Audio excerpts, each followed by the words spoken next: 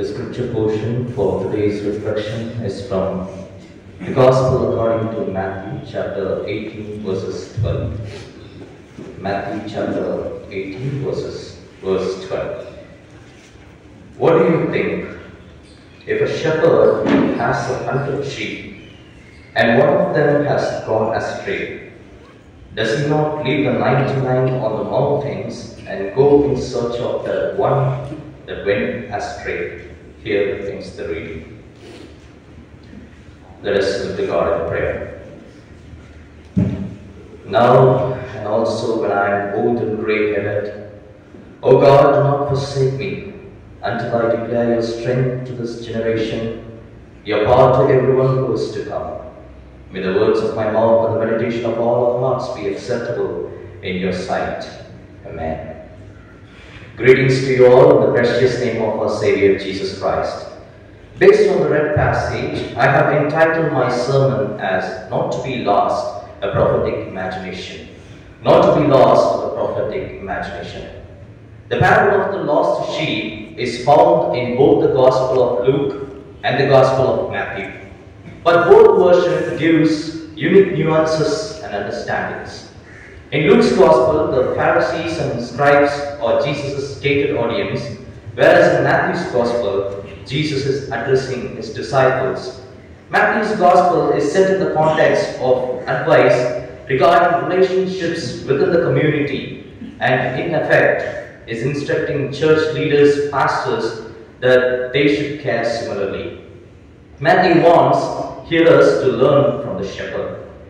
The parable of the lost sheep is often interpreted as the lost sheep as a wayward sinner who has strayed, seduced by the worldly pleasures, and ensnared in a life apart from the righteous flock.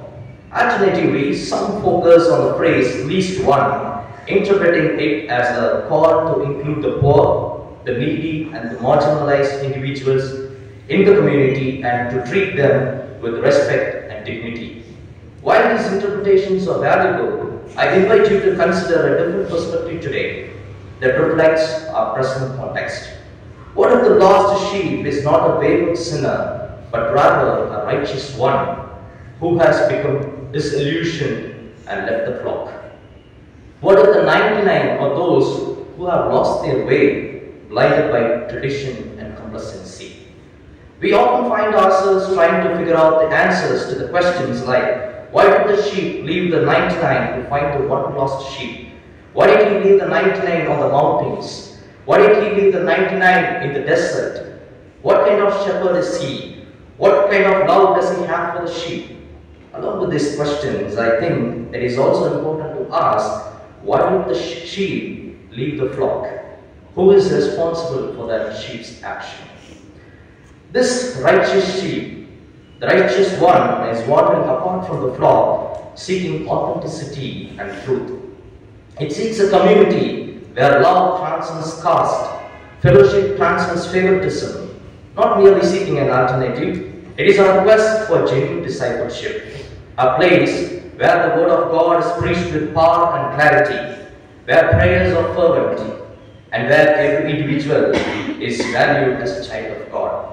It desires to be a part of a church that reflects the heart of Christ, a church willing to confront its shortcomings and pursue holiness.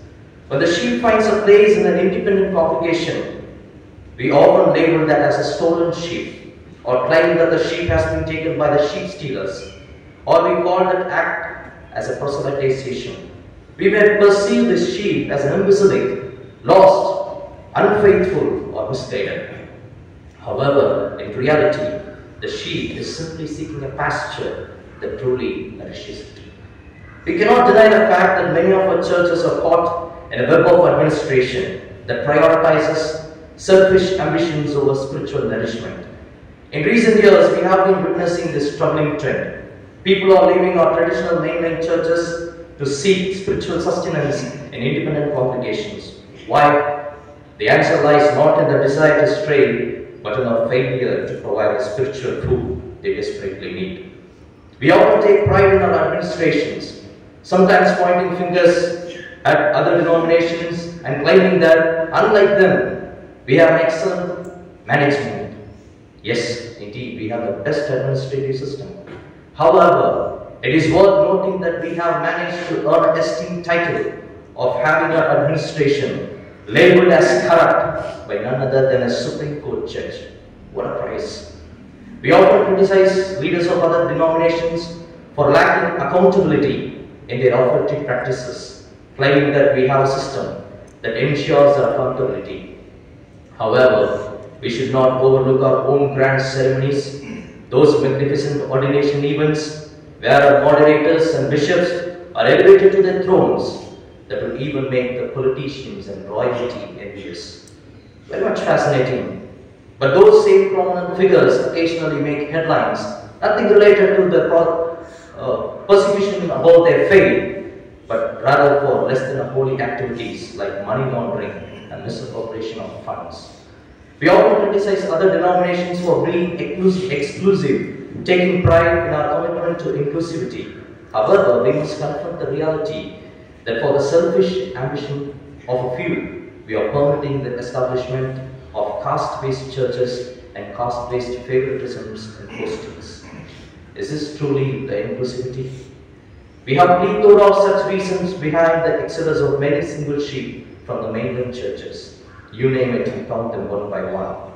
As we consider the 99 sheep in our present context, many churchgoers, those 99 sheep, may find themselves trapped in a cycle of routine, attending services without engaging in a meaningful discipleship.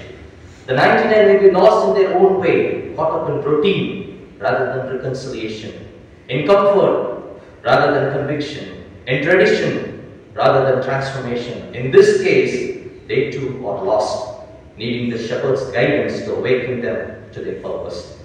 Let me conclude. The Gospel of Thomas presents this parable in another way.